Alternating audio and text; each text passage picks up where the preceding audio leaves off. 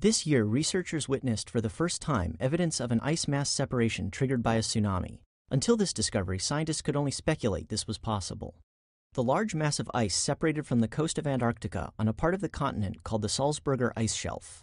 The Tohoku earthquake and tsunami that struck Japan in March of this year also generated sea swell that propagated throughout the Pacific Basin, as seen in this model.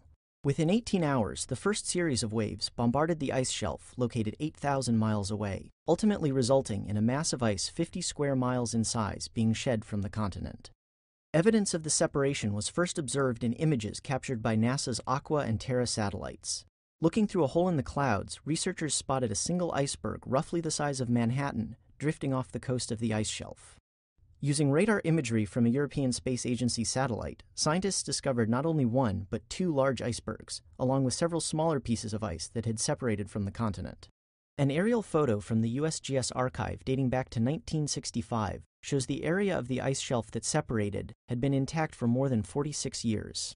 The separation occurred at a time of year when sea ice around the continent is at a minimum, suggesting sea ice may play a critical role in ice shelf stability.